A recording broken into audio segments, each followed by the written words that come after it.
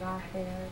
Really cool. How old is she? Not a little. She's been there for 5 years, so I guess she graduated in also 23, 24. She's probably like.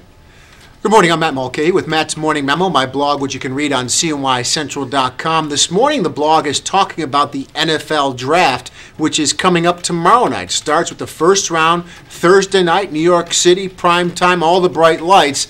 There'll be a lot of familiar names called that night, but one name will be missing from that first round of the draft, and that's Greg Paulus. But keep in mind that Greg Paulus, had he taken a different path with his athletic career and perhaps skipped going to Duke to play basketball, instead went to Notre Dame to play football, he might have been one of those first-round picks a year ago when he graduated from college. Instead, he'll be waiting to hear during the weekend which NFL team wants to invite him to camp. Now, it's possible he could get drafted late in the rounds over the weekend, or maybe just by Sunday he's a free agent and he signs on with a team that's willing to give him a chance.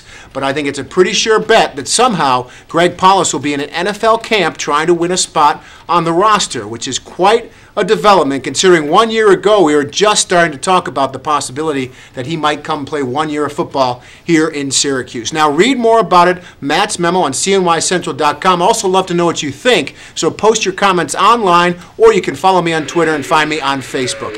Have a great morning. We'll see you later on.